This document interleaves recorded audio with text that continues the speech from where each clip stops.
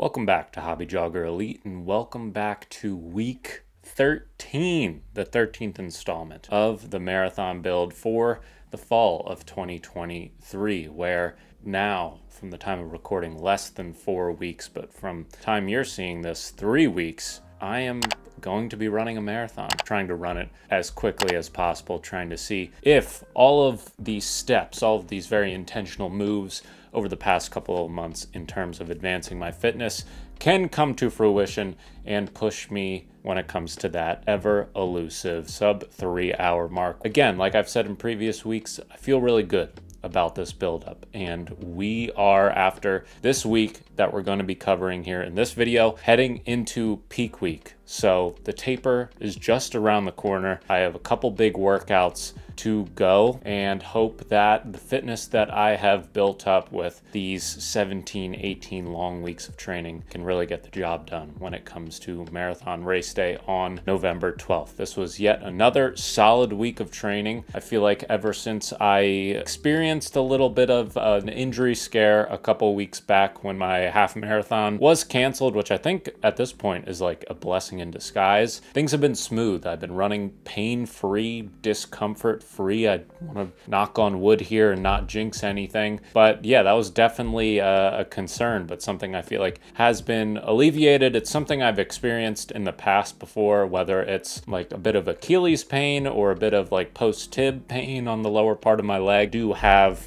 I wouldn't say completely flat feet, but very, very low arches that are nearing flat, which when it gets to like high mileage, that can lead to some not as common pronation or just like collapsing inward a little bit. Honestly, running in Saucony shoes has helped a ton with that. Guide technology, that speed roll technology really helps to alleviate like just general issues that I have when it comes to like discomfort at the toe off position, whether it is like post-tib issue or an Achilles issue. And I don't usually recommend like running through discomfort or injury. I would say the max discomfort pain I ever felt when it came to running over the past like 3 or 4 weeks, which again feels like it is in the past 4 now at this point, was like a 3 out of a 10, maybe 4 out of 10 at its absolute worst. And I would say this week of training finally feel like all the different strength, mobility, supplemental work I'm doing outside of running, but also the intentional moves, again, with surface, with footwear, all that stuff. Hopefully that continues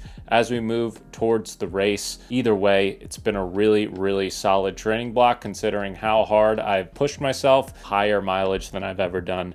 And it felt good to be running that kind of mileage again this week without any real roadblocks or issues. So started off Monday with a nice, easy into steady run. This was the day after the Chicago Marathon, which, you know, I watched a ton of people on, you know, YouTube and like other running platforms, you know, hitting their personal bests, witnessed a world record, witnessed a lot of awesome performances, which had me really excited to get off to a good start with an 80-minute run, about 11 miles, average overall pace of 7:20, worked down towards, you know, 7 flat pace, got in some strides towards the end of the run. Again, did that in the Saucony Shift 3, which I think is an extremely amazing daily trainer that can do anything from the slowest of slow recovery runs where it just kind of rolls you through your stride where you don't have to put a ton of effort into it, up to like really smooth, steady running. And I really have enjoyed running in it. So awesome way to start off the week. Followed that up with a nice early 8-mile easy run on Tuesday. That was just sort of the run-of-the-mill, trudging through the darkness at 5 in the morning. Nothing too incredible to report on there. And Wednesday had my workout, which is this week's featured workout of the week. Again, as we move towards the latter parts here of the marathon build of our training block, definitely doing some more sharper, shorter speed work. So did 6 by a K and 4 by 400. Unique part of this Daniels running formula with a lot of these faster workouts is having a much longer warm up, a much longer block of easy running before the workout actually starts. So I think my warm up was like 5 miles for this run, which again just kind of feels like you're going for a full run before before you even start the workout to begin with, but that didn't deter me too much. Felt like the workout went pretty well despite feeling a lot of things but fast at this point in the training block, this deep into it. Those like really fast twitch, like 5K speed muscles just are not firing the way they were over the summer, but still felt like I got in some good work with that workout. So let's see here how that went. What's going on, everybody? You know the deal. It is a nice crisp autumn morning, making our way through October here. Another Wednesday workout on our hands. Starting to incorporate a bit of the shorter reps, the faster, sharper speed work into our running, into our workouts as the training block makes its way towards its conclusion. So with that as context, today we have a pretty lengthy warm-up of 5 miles, followed by 6 1-kilometer repeats and 4 400-meter repeats. So 10 reps in total, 6 of them Ks, 4 of them 400s. In total, probably around 13 or 14 miles on the day, 20 to 22 kilometers. So got a nice beefy Wednesday workout on our hands. If you've been around long enough, you know that the beginning of my warm-up is always underscored by my pursuit of a nearby porta potty. So that is what we are running towards at this very moment. Once we do that, we'll get this very long warm-up underway of 5 miles, intentionally sort of fatiguing the legs a little bit more than usual to run fast on tired legs. Look at that. We're already here. Good old porta potty. All right, 5 mile warm-up done here momentarily. Getting into the first kilometer rep.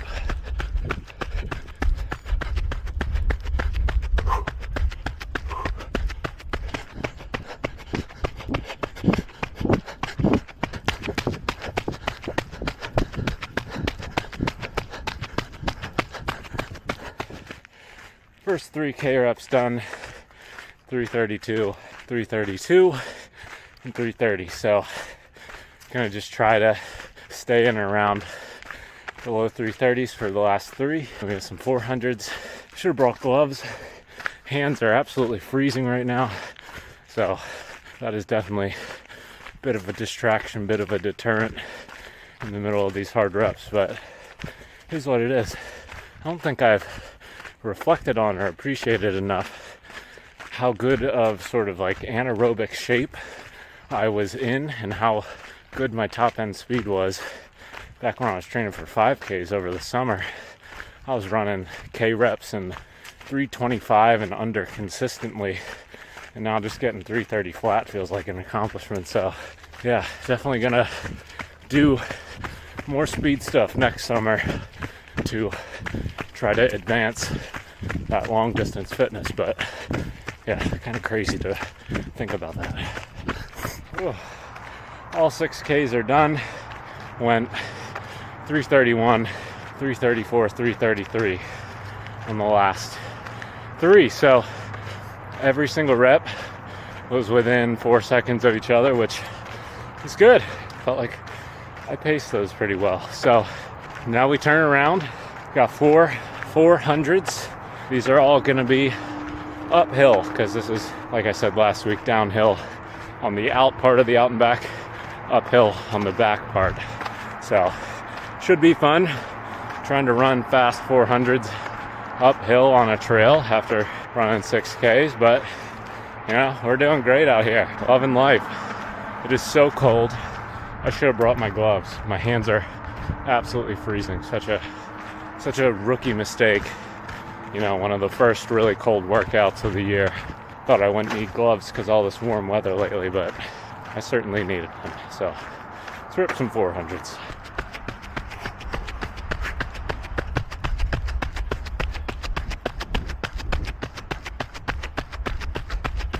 Oh boy, all 4 400s. are done. It was like 80 seconds, so yeah, my top end speed right now is garbage.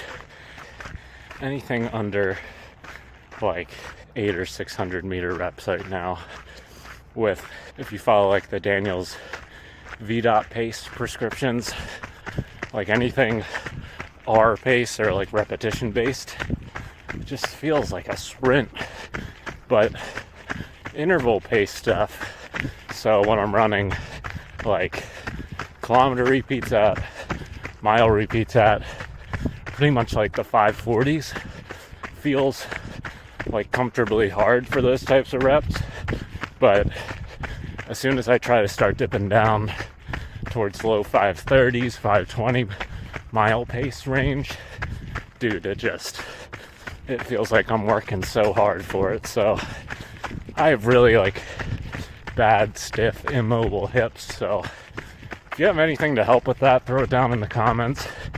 I try to do hip mobility stuff here and there, but you know, when you work full-time 9-to-5 job, when you're commuting, sitting at a desk, sitting in a car a lot, you're just like not giving yourself a very great chance to have super mobile hips. So I need to compensate for that somehow. So let me know how to get more mobile hips. But currently at about 11.5 miles, gonna cool down to somewhere in the range of 14. So catch up there.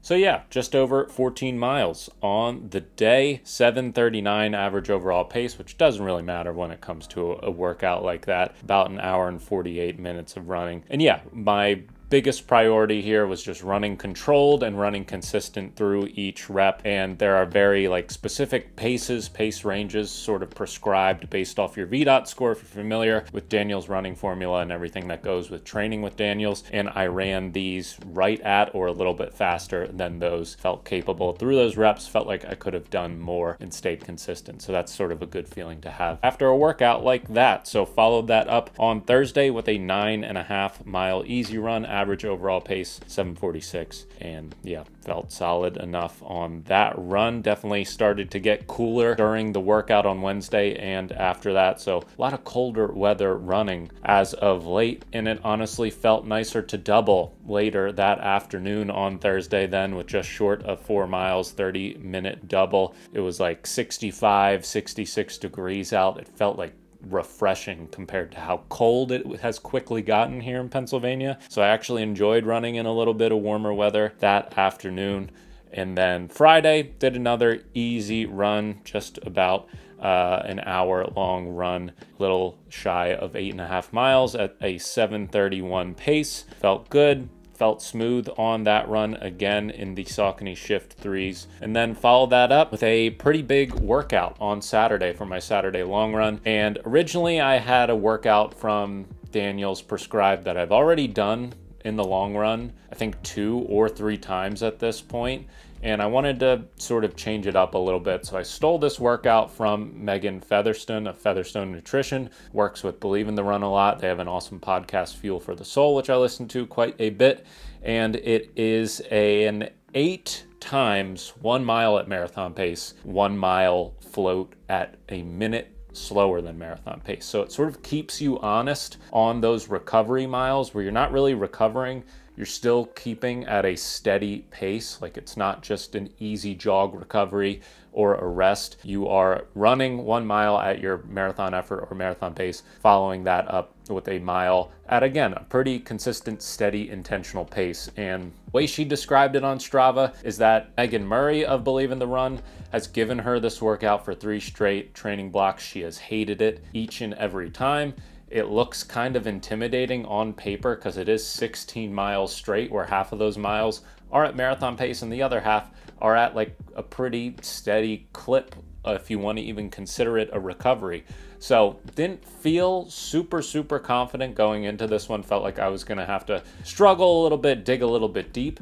And I ended up kind of floating through this workout and had a relatively easy time with it relative to the paces that I was running. I can honestly say that like 6:30 pace never felt so easy on a run. A little windy, little rainy, little misty on this run. Lauren did not come along to accompany me on the bike this time, so it was just kind of solo out on my own running this one. And again, I felt super strong, super capable the whole entire way. I want to gradually reintroduce some super shoes like once a week at most into training these last couple weeks, just to again get used to running fast in them. Maybe that had some part in my lower perceived effort. My heart rate, which I wore a strap for on this run, certainly indicated that this was like a lot lower output in terms of energy. Heart rate isn't always the most reliable metric when it comes to sort of testing how much energy you're expending. You know, things like lactate are definitely more accurate in terms of that. Hopefully that's encouraging. Hopefully that is somewhat accurate, at least, where it feels like everything else was pretty accurate. I ran all the recovery or like off miles at 7:37-ish or faster. I was pretty much just trying to keep the marathon miles in the 6:30s, the off miles in the 7:30s. And yeah, really worked through this well. I was still feeling like, I wouldn't say fresh, I wouldn't say super spry and loose by the time I hit 20 miles, but this was probably the best I've ever felt at like the 20-mile mark. So I decided to add on like half of an on mile at the end of this workout. So I ran 6:44 on mile 21 at, it says, less than 150 beats per minute, which is kind of crazy for me. And yeah, the fact that I felt good enough to do that, even though I wasn't at marathon pace for every single mile of this workout, just like was a very big confidence boost. Made me feel very strong and confident, feeling that good late into a workout, and kind of stuck with the usual fueling plan. Gel every 4 miles. I want to transition to kind of being a little bit more time-based rather than distance-based with my fueling here, because it's going to be, if I'm running at what I'm trying to run for this marathon, a gel every 25 to 27-ish minutes, and I want to make sure my stomach can handle that. So this next marathon workout, I'm going to try to fuel that often and hopefully take on. I haven't had any problems so far this training block with fueling in like GI distress, which is an absolute breath of fresh air because I always have problems with that in previous training blocks. But this was the first time I also tried Scratch Super High Carb, I think it's called. I think it used to be called Super Fuel. Now it's Super High Carb. And that felt like a little bit of a game changer. And I don't want to completely say that I felt that good late into the run because of that, but being able to, as someone who has grown very used to having like a handheld 16 to 20 ounce bottle in their hand for the entirety of a long run or a marathon, being able to carry that many carbs in that and that much nutrition feels like, as long as your stomach can handle it, a little bit of a cheat code when it comes to fueling. If you are able to get used to holding a handheld and you don't mind spending like $40 a bag, even though there's only like 8 servings in it, so it's like $5 a serving pretty much according to the nutrition label, it's definitely something to at least try out and consider, because it recommends a full serving for, 16 to 20 ounces. And in that full serving, you get around like 300 or 400 milligrams of sodium, but 100 grams of carbs, 400 calories, like sat in my stomach really well for the first time trying it. And that's definitely something I'm going to use pretty much every workout, every long run from here until the race, to make sure my stomach can definitely handle it, because I definitely want to use that. And I feel like that could be very beneficial. So a great long run workout to close out this week before hitting a 10-mile easy run on Sunday. And that was pretty much that. So closing out week 13 at just over 86 miles, around 2,000 feet of elevation gain, 10 hours, 49 minutes of running. So really great week of training, solid 2 workouts there. Peak week is on tap. I am just starting peak week here as we record this. I'm excited to hopefully get through this healthy, feeling good, feeling fit. One more big week before we start to taper down and cut the mileage here. So yeah, it was a great week of training. Can't complain about too much. Hopefully we can continue this momentum into the rest of October, leading up to the marathon. So we will see you next time. Peace.